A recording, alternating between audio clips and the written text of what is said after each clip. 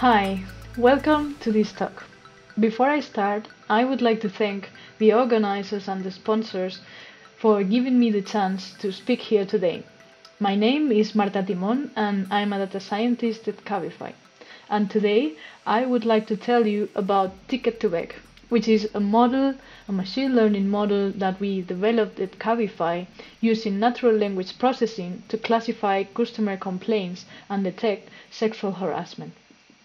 To give you a bit of context, whenever a user wants to contact us, either because they want help or they have some sort of issue with our app, they can do so by going to the help menu in our Cabify app.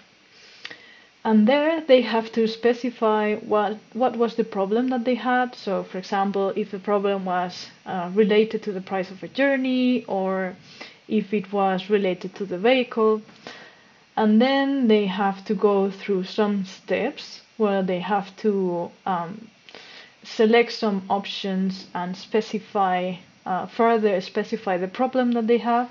And they finally arrive to this formula where if the issue that they had was related to some journey, they can select the journey in question in this drop-down menu. And then they have this free text field where they can give us further details of the problem that they had. And once that this formula is filled and the user press send, this generates a ticket in our system, which arrives to the customer service.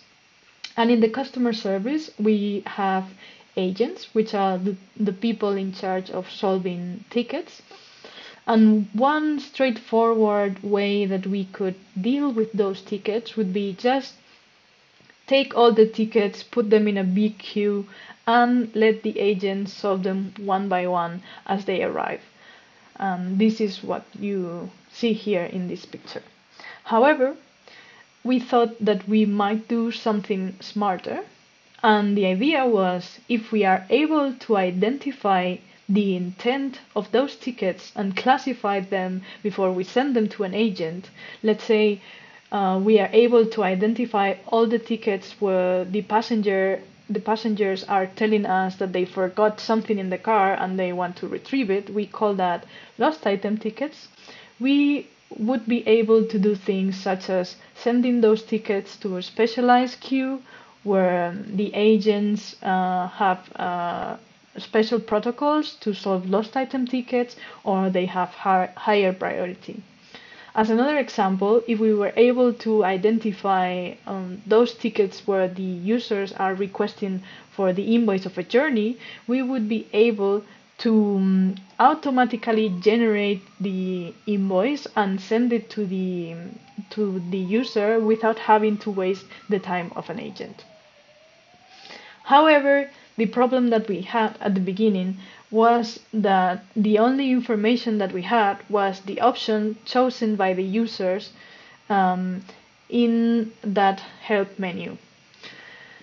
But this gave us many problems because, first of all, we saw that the users were often choosing the wrong label. For example, we had an option to report car accidents, and we had users that were sending us tickets telling us that they were car accidents, but actually they weren't car accidents, and they were just choosing that option because they thought that in this way their ticket would get a higher priority.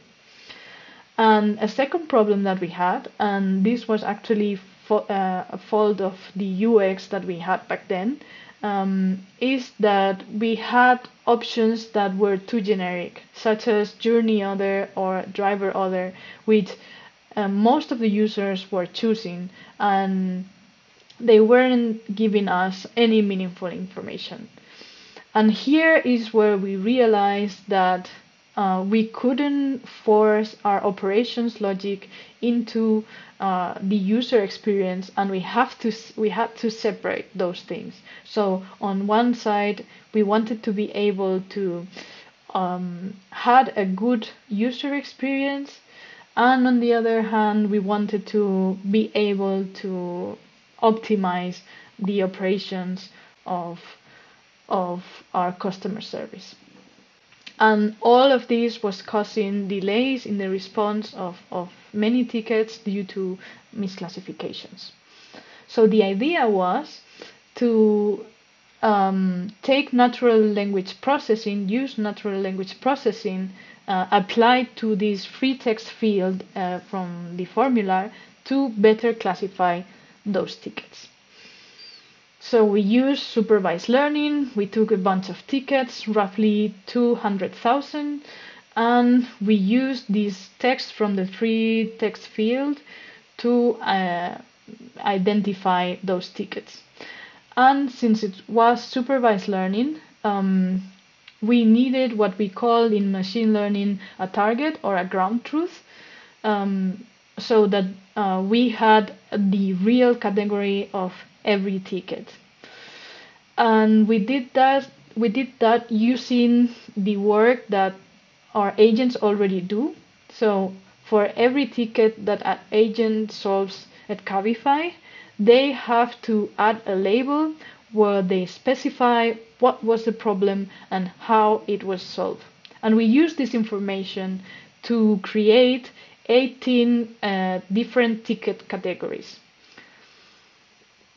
We also use a standard natural language processing pipeline. So we applied some pre-processing, for example, to remove numbers or punctuation marks.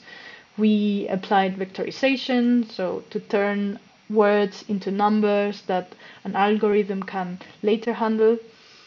We also applied feature selection. For example, we removed typos or infrequent words. And finally, we use a classification algorithm, which in our case, it was a really simple classification algorithm, namely support vector machine.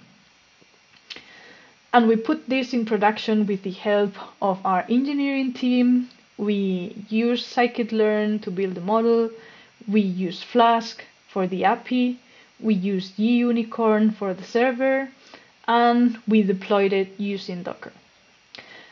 And we might have thought, okay, maybe here we were done. Our model was in production and running, but this wasn't the case, because there was a particular set of tickets dealing with sexual harassment cases. So we had cases, especially where the driver would have a violent or a sexual behavior towards the passenger, and the passengers were reporting those incidents to us, and we wanted to take those tickets to a priority queue so that they could have a quicker response, so that we could have specialized agents with training in dealing with harassment cases, and also so that we could set special protocols of how to deal with these issues. And this was a priority to us, not only because we wanted to take care of our users in such an important and sensitive situation, but also because we wanted to prevent future incidents. We could have cases, for example, like a driver could have a violent behavior towards a passenger, and even if the passenger was reporting that to us, if we didn't saw this ticket and dealt with it in a timely manner, then this driver could repeat this behavior with a new passenger before we could act on it and prevent this from happening. So the tool that we were using so far was a dictionary with harassment-related words. And the way it worked is that if any of those harassment-related words was contained in this free text field of the formula, then this ticket would automatically go to this priority queue. And we thought that we could probably do better by applying natural language processing and detecting these harassment tickets. So what we did was actually we took the harassment tickets that we had, we add them to our training data set, and we retrain our ticket with these new categories. We retrain our model with these new categories. But we realized that by doing this, actually we were not detecting harassment at all. And the reason why this was happening is related to this image, to this graph here, which shows the volume of tickets that we had per category. So here we have all the categories that we defined, the 18 categories, and here we have the volume of tickets that we have on each category. And what we see here is that the so-called Pareto rule applies, which means that roughly 20% of the categories, let's say for example these 4 categories, hold or accumulate roughly 80% of the tickets. And on the other hand, we had this very important category, namely the harassment category, which was one of the minority classes. So as a summary, we had a highly imbalanced data set, we had a large number of classes, and we have one minority class, which was really important. And when we have this situation, what happens is that out-of-the-box classification algorithms normally do not behave well. What they do is that they just ignore minority classes. And the second problem that we had, which is kind of related to the previous one, is that the most common metric that we use for classification is the accuracy, which measures out of all of the cases or all of the tickets that our algorithm classified, how many of them had a correct label. And the problem with this metric is that it does not reflect well our goal, in this case, of having a really important minority class.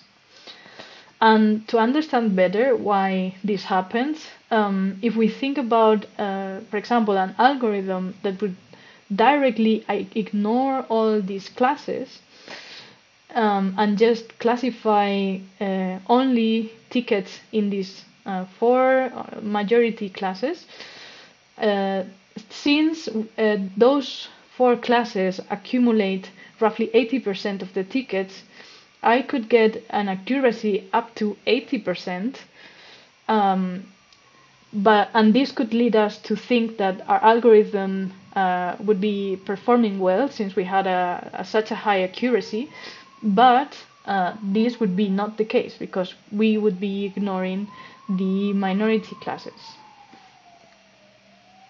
So in order to solve this, first of all, we added new metrics. We added the harassment precision and the harassment recall. So the harassment precision is out of all of the tickets that the algorithm classify as harassment, how many of them are actually about harassment, are real harassment cases. This is inversely proportional to the number of false positives. On the other hand, we added the recall, which is out of all of the tickets that talk about harassment, how many of them is the algorithm able to detect. But this is just on the metric side. We also had to do something with the algorithm, and what we did was use cost-based classification. And when we use cost-based classification, we define a cost for a false negative, so the cost of not detecting harassment, and a cost for a false positive, the cost of raising a false alarm. And in our case, it was really clear that the cost of not detecting harassment was way bigger than the cost of raising a false alarm. Because if we raise a false alarm, what happens is just that we are taking more tickets into these priority queues. This is something that we have to watch out for sure, but it's something that we can handle. On the other hand, if we fail to detect harassment, then those tickets will never go into this priority queue in the first place, and then the whole system loses its purpose. So I'm not going to go a lot in detail of how this cost-based classification works, but the fact is that we implemented it and it worked. We were able to detect 90% of harassment tickets, that is the recall metric, without sacrificing the overall performance of the algorithm. So, once that we had fixed our algorithm to detect harassment cases, we wanted to validate the model using an experiment to compare our model with the system that it was meant to replace.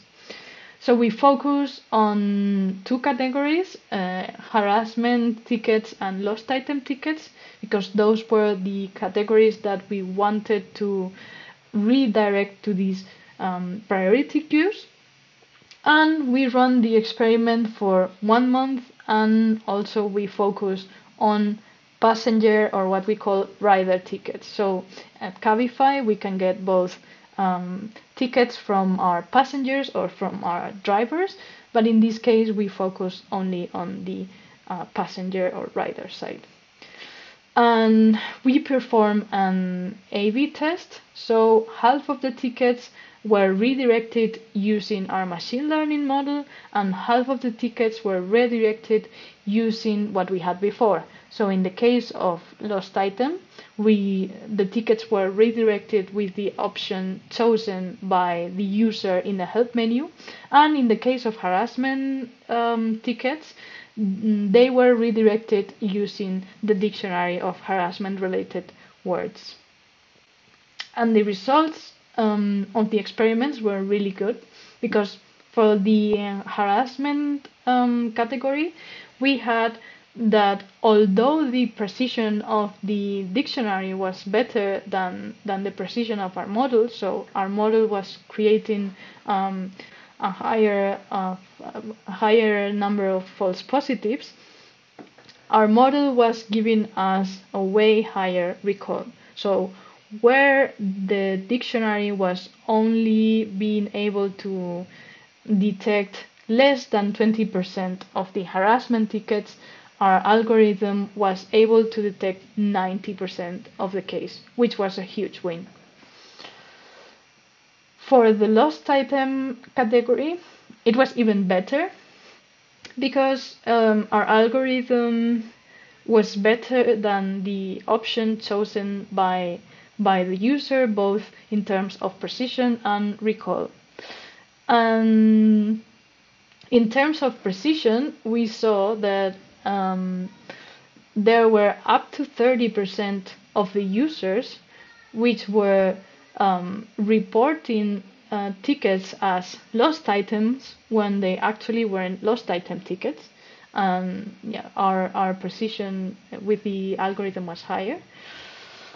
And then we have also that many users put lost item tickets without choosing the lost item tickets option in the menu, and our algorithm was able to identify those tickets correctly as lost item. Another thing we looked at this experiment was the average resolution time, and we used two metrics to look at this. We first used the first reply time, which is the time that happens between the creation of a ticket and the first response of an agent. And then we also use the full resolution time, which is the time that happens between the creation of a ticket and the complete resolution of that ticket. And we measure those metrics on average for each of the two groups that we had on our experiments. So the control group was business as usual, so either redirecting tickets, either using the option selected by the user or the harassment dictionary. And then we had those tickets in the treatment group, which were the ones redirected with the machine learning algorithm. And here we see in the results that the numbers in the control groups, the average resolution time for the control group is way higher in all cases than the average resolution time when the tickets were redirected with the machine learning model. So we indeed prove that our model was better at the job of the system that it was replacing. So after the experiment, we decided to put this model in production within a pilot to solve and redirect tickets automatically. And we used the model besides the two categories that we already had to redirect tickets for harassment and lost item. We added two new categories. One, for the tickets that the model would recognize as the user requesting an invoice, it would trigger an automatic answer that would send the invoice to the user. And then for the tickets identified as those tickets where the user is telling us that the price that they were charged was different from the price that they saw at the estimation, we would also make an automation. And well, in this case, this category is important because in one of the main characteristics of Cabify is that you can see the price of a journey up front. And we call this price the estimated price because you can see it before you order a journey. And sometimes the user complains that the price that they are charged is different than the one that they saw in this estimation. And yeah, in the case that we identified those type of tickets, we would make some automatic background checks to see those cases where the price was actually the same than the estimated, and to those subset we will send an automatic answer telling them that the price was the one that they should expect, and telling them in detail what was the price that we gave to them, and also telling them that they could contact us further if they had any more doubts. So once that we had our modeling in production, we thought it was the time to monitor the performance of our model on a weekly basis. And that's what you see here in these two graphs. These two graphs show the precision and recall metrics for the 4 categories used in the pilot. And what these graphs showed us was that the recall, although the recall was as high as we expected, the precision was way lower than what we had on our tests. And after investigating why was this happening, we discovered 2 reasons. First of all, since this happened during the global pandemic, we realized that we were having a new category. So there were users writing us about COVID-19 related issues, and we didn't train the model for detecting COVID-19 issues because we trained it before this happened. So all these tickets had a wrong label. And we realized that we had to redefine the categories to correct this. And the second thing that we discovered is that we had many duplicated tickets.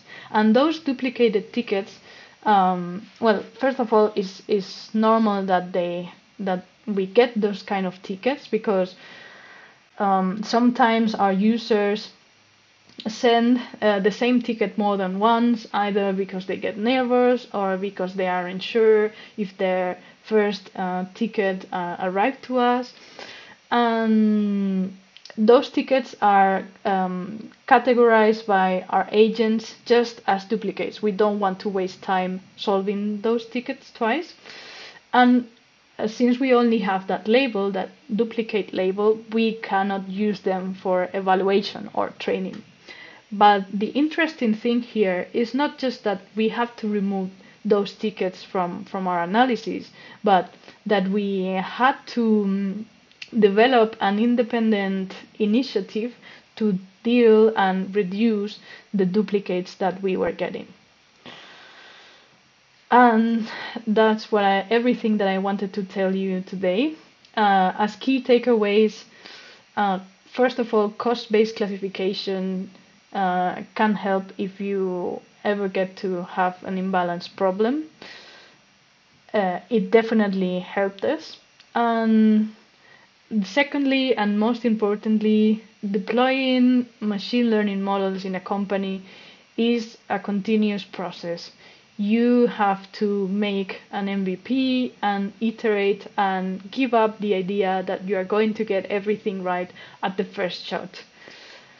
Also, you have to experiment, you have to prove that your model works as it's expected to work, and also that it outperforms the model that is, or the system that is substituting if that's your case.